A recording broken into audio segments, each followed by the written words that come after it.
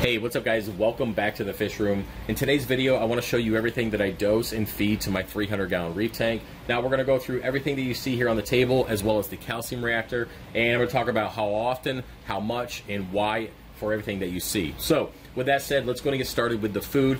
For obvious choices here, we have the Nori, pretty basic organic Nori. I pick it up from Amazon. It's like 10 bucks for 50 sheets. I do a half a sheet twice a day, one in the morning, one in the evening, depending on when I'm testing my nitrates and phosphates for that day. And yeah, pretty good. Obvious choice for the tangs, cuts down on the aggression, as well as it helps supplement some phosphates. Now, moving on to my fish food. This is homemade fish food.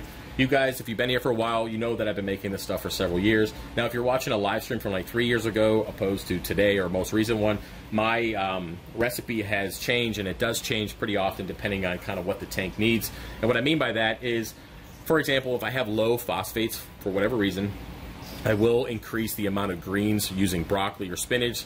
I usually prefer broccoli. It's got more nutrients. And I like to put a lot more of that in there, say if my phosphates are low, and that just kind of helps bump it up more naturally than kind of having to dose it all the time. So with that, this particular batch has shrimp, octopus, squid, and of course the broccoli that I was talking about. Now, I have also added my Aquavitro Fuel as coral supplement slash food, and my Acropower. Both of those are in my food. Not a ton of it. I don't really have. I just kind of dump it in because it looks, looks like a good amount. I don't really measure it out. And when I make this stuff, I do it every like 3 to 4 months, and I make 7 to 10 packages of this. And it's pretty simple. You come in, break off, put it in the tank. It kind of floats around, the fish take care of it, and then it kind of disperses through the tank and also feeds the coral at the same time. So it really works out feeding wise. Now, moving on to the kalk washer. As I mentioned before, my calcium reactor is my main source of calcium, alkalinity, and magnesium for the tank. Now, I do supplement magnesium every once in a while for whatever reason if it's just not keeping up.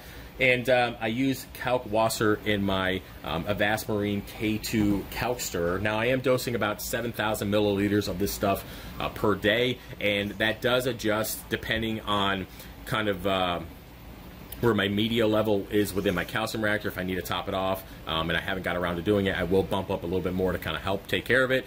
And also where my phosphates are, because you guys know that the kalk washer will precipitate some of the phosphates out of the tank. If I start bottoming out phosphates and it becomes a problem, I will cut down on how much I dose of kalk washer and just crank up the calcium reactor to compensate. But either way, kalk washer is always nice. I like it, pH benefits, and I'm a gear junkie, so having another additional piece of equipment is always something that I enjoy. So on top of that, there is that backup source. If the calcium reactor was to die for whatever reason or something to happen, I have the backup source of the kalk washer, which will at least keep the tank going and keep it alive through the apex dose pump, and it will help kind of prolong the death, if that makes sense. It gives me time to fix the calcium reactor or to get another like maybe 2-part or something over there to help out. Now, moving on to my main source of dosing when it comes to corals. We're talking about Aquavitro. I call it Aquavitro, but it's Aquavitro Fuel. I've been using this stuff for several years. I used to use Reef Plus. The reason why I switched is I was looking for the carbohydrates and the amount of elements on the back, or minerals and all that stuff. This was a little bit better than what I was looking for when it came to ICP tests and just kind of balancing out my tank. And I've seen several reefers be very successful with this, especially high-end stick tanks. This stuff is really great. It's not the cheapest, but I do get it locally here at that fish place in Lancaster. I think it's like, it used to be like 26 bucks. Now it's like 35. Thank you, inflation. And that stuff, I dose 200 milliliters once a week on Sunday. And just keep in mind, I do all my dosing on Sundays. It's just get it done, over with. It's on the calendar for the Apex, and it's good to go. So that's good stuff. Really like it. Let's go to move on to the Eco Balance. Now, I've been using this stuff for several years. Again, a reefer of mine kind of recommended it. I used to have some dino issues, started doing this as well as the usual dino treatments. It's really helped. I like it. Again, this is not the cheapest stuff, but I've been very successful with it, and I do notice a difference in the tank just when I'm not dosing it. The tank just seems a little off. It could just be in my head. I'm willing to admit that, but I do feel better dosing this stuff. Do you need it? Probably not, but I like it, and I've just been using it, and it seems to really help out. But like I said, I've grown the 300 out twice now while we're working on the second time. And you guys knew the very first time when I was using all this stuff, I grew it out wall to wall with corals within 2 years. So this stuff works. It just does. So moving on to my next thing here, potassium. I like to use, I used to make my own. I don't want to do it anymore. I'm not in the mood for that. I like to make my nitrates and phosphates. This stuff just was a pain in the butt. So phosphate solution from Brightwell Aquatics. I dose 35 milliliters of this once a week, again on Sunday. Now that dosing amount does change depending on what the ICP test comes back at. So I'm sending out another one next week, and that could change. It might go up, it might go down. Again, that will depend, and I double check that every 3 months. Moving on to the next thing, strontium here. The reason why I dose this is because it was low on an ICP test a few months ago, and I dose 100 milliliters, or sorry, 50 milliliters once a week on Sunday, and again, that might change depending on the ICP test. Moving on to Acropower. One of my favorite supplements. I like to call it my sugar water. You can call it whatever you want. There's mixed reviews about it, but I like this stuff. There is a noticeable difference when I've dosed it and not dosed it over the years, when I wasn't able to get it for a while. And yes, works out. I do 200 milliliters once a week, and of course it is in my food as well as the fuel. So good stuff. Really like that. The corals definitely show more polyp extension, and I get great growth in the reef tank. Moving on to the next thing here, we have Aquavitro Seed. Now this is a beneficial bacteria, and it's just something that I've been using since I started the 300-gallon reef. And again, I started using it because the same guy that used the fuel used this, and he had a beautiful reef tank, and I was like, hey, you know, I want that too. So I started dosing it. I do 35 milliliters once a week, and this is a 1-gallon jug, so you can imagine that lasted me a long time. I do have to get some more, getting a little low, and that stuff works out pretty good. Adds beneficial bacteria, helps process the waste, especially when you have a lot of fish in your tank, and it works out really well. Moving on to the last thing here, and again, this is dependent on the ICP test. A few months back, I had an ICP test said that the fluorine was a little low, so I'm dosing 10. I did the recommended dose to bring it back, and I dose 10 milliliters of that stuff every week.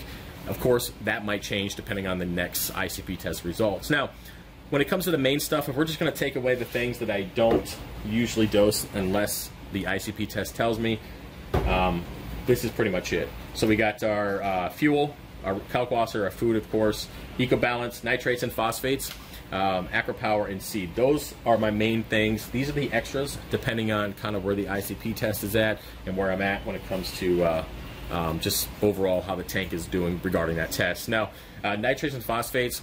When it comes to nitrates, I do have an auto doser. I have a 1-gallon jug over there, and I dose, right now it's currently 40 milliliters a day, and that changes, not on a weekly, probably every couple weeks, depending on kind of where the tank is sitting at. I like to stay at about 10 to 15 ppm of nitrates, which if you've watched some of my videos from a few years ago, I used to say 3 to 5 ppm. I feel and do much better with my corals, growth, coloration-wise, if I'm up around 10. Just my particular setup, my particular system, that works out really well for me.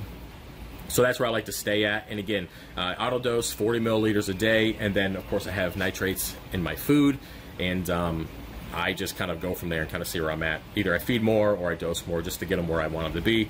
Now, when it comes to phosphates, I do not auto-dose that stuff. I find that when I was auto-dosing, it was too finicky. It wasn't as consistent as I wanted it, even if it was an auto-dose, because, you know, maybe I fed them a little bit extra nori that day. Maybe they had a little bit extra broccoli or nori, what that was in the food. So it just kind of bounced around too much. So I just dose it by hand as needed.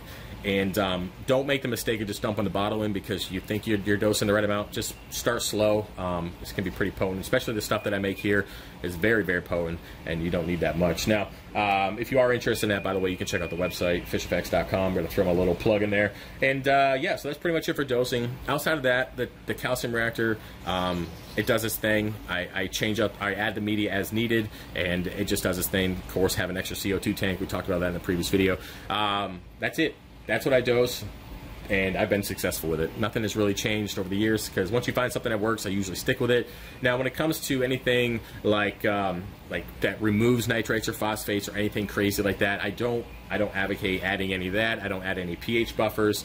I just simply use my CO2 scrubber to increase the pH, and I just make sure that this aeration through power heads and all that stuff. So I don't add anything to the tank extra. I don't do anything to lower nitrates and phosphates. I don't believe in any chemicals. I don't use GFO. I do use carbon once or twice a month, kind of around water changes, depending on kind of how the tank is doing. And yeah, that's it.